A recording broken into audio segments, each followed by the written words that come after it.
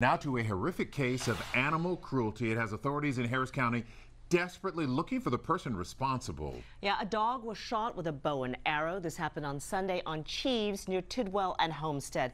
That's where we find our David Gonzalez, who has more on this investigation. Hey, David. Sherman and Len, yeah, that dog that they fondly named Archer was actually found on a porch on the street back on Sunday. And investigators say whoever did this on purpose, and they say that he's a threat or she's a threat to this community. We want you to take a look at this video, but at the same time we want to warn you because some of the images in this story may be too graphic for some.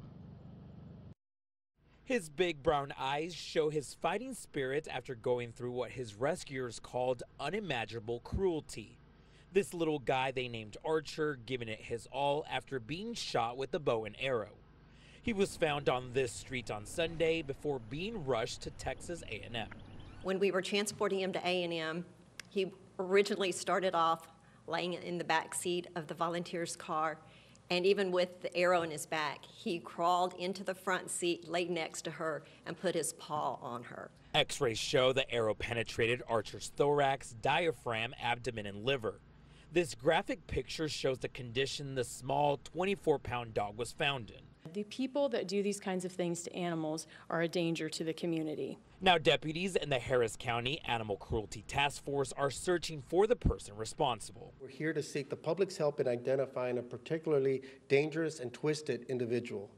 That's the only way to describe someone who would aim a bow and arrow at a defenseless dog, draw back the string, and launch an arrow into someone's pet. Authorities believe people who abuse animals are more likely to harm people. It was a sadistic act of violence, possibly committed by a deeply disturbed individual who likely poses a continued threat to our community. Vets were able to successfully remove the arrow, but sadly, Archer died during a second emergency surgery. We're devastated. There's no words to describe how we all feel at this moment.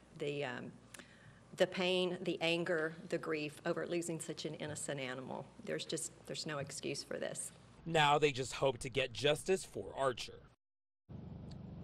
The Harris County Sheriff's Office says that they have never prosecuted someone for shooting a dog with a bow and arrow, but first they need to identify the suspect or suspects in this case. If you have any information, you're urged to call Crime Stoppers. Their number is 713-222-TIPS. Back to you guys. All right, thank you so much.